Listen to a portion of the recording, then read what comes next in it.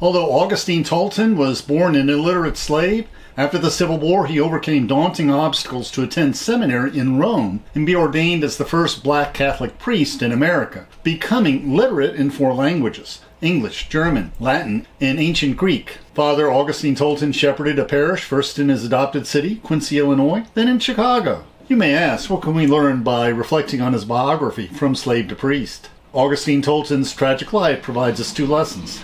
The first is we can accomplish much with hard work, patience, and persistence, even when we face incredible hardships and discouragements. Although many people encouraged him and assisted him in achieving what he did, he just was never able to overcome all the obstacles and barriers he faced, and among them were health problems that cut short his life and his accomplishments.